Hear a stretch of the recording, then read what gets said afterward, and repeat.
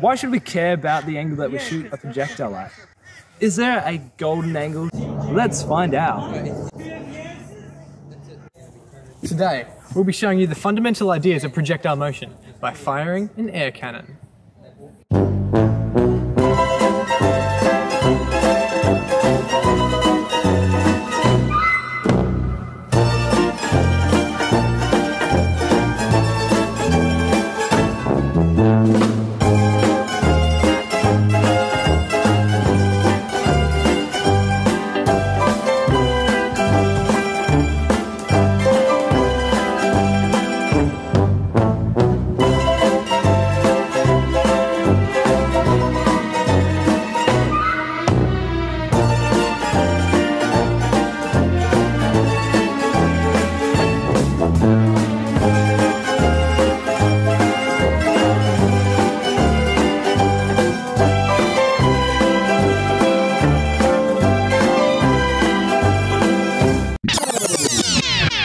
But what is projectile motion? Projectile motion is the scientific modelling of an object's path after being launched into the air. In other words, we can calculate where an object will go after being sent in the air. Now, why don't objects just fly off into space? It's because of gravity. Gravity. The field pulling objects back towards the Earth. Objects like rockets require a huge amount of energy to leave our atmosphere. Instead of flying into space, these projectiles follow a parabolic arc. This causes an issue with our calculations. What?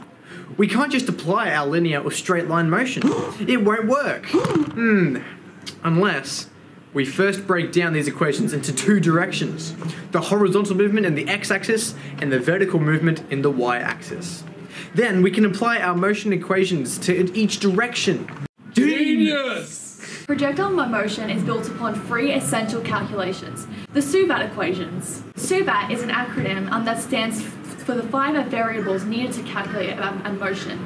S is for displacement, U is for initial velocity, V is for final velocity, A is for acceleration, and T is for time. We know that in the real world, this won't always be the case. Now back to our experiment.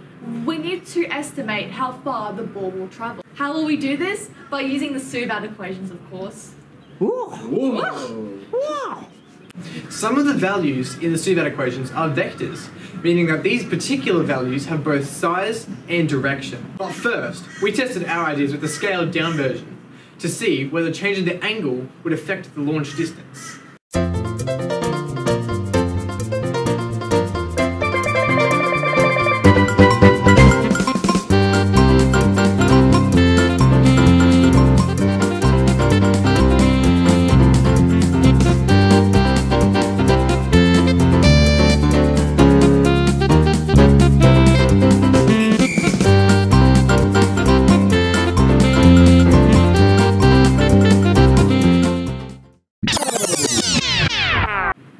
I think it's time to fire that air cannon.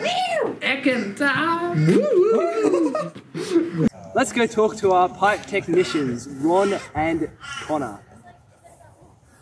Hey guys, how's it going? Pretty good. Tell us about this air cannon you guys made. Well, it is a bunch of pipes put together. Whoa. So Connor, how's the cannon even work? Okay, so the main point is you want to get compressed air in the air chamber. Yeah. So what you do, you'll get any sort of bike pump or air compressor, and you'll start blowing air into the back, and you'll be able to see how much air is in it because of the pressure gauge there. So when you pump, it'll make a sound like this, and then you'll know when to stop because this will start leaking. So once you can fill it up however much you want. Obviously, the more pressure you put in it, the more force you're going to get out from the barrel. So, is it safe? Yeah. Enough. So Ron, what are these cool attachments you've got? So these two are two different sized barrels that we use for the air cannon to shoot different sized projectiles. So for example, this one is good for tennis balls and potatoes. Well, this one is smaller, so we can fit longer projectiles like Nerf darts. Copyright. Cool foam bullet things. Cool foam bullets. So for different situation, we'll use different sized barrels. Does the barrels do anything more? Do they like Well, change the... because pressure depends on the area covered and the force applied, the smaller the barrel's area that it covers, the faster it will actually move for the same pressure inside the chamber. So we will be able to achieve faster speeds with this short barrel than with this behemoth. There's also a hidden feature in our air cannon where it doubles as a guitar. Good. Now, for the moment you've all been waiting for.